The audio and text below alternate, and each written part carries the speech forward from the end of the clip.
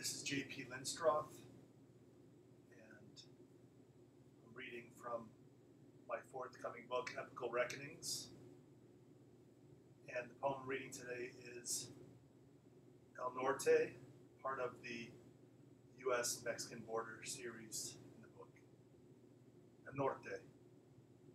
Dust swirling around 6 headlights, bright, glaring, blinding white SUVs, a surrounding darkness, lights from vehicle spotlights, also red, blue lights flashing the desert, shadowy glimpses of organ pipe, cacti, and sagebrush, casting weird shadows, border patrol in white lettering within green bands, green uniformed men, radios cracking voices, indistinctive organ pipe cacti in the shadows beyond the bright lights, enveloped in pitch darkness, standing like sentries, these men kneeling, hands on heads, illuminated fiercely, pierced by the glare, glowing in the dust.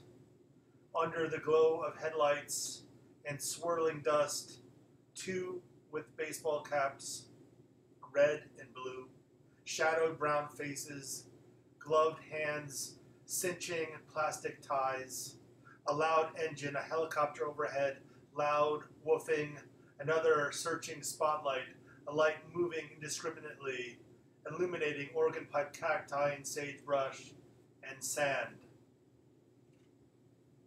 Pinche cabrón, pinche migra, maldita sea.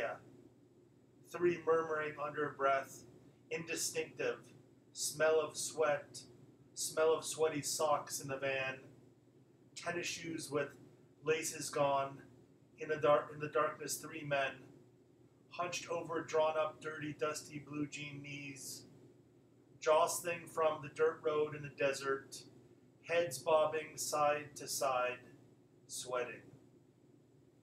Thank you.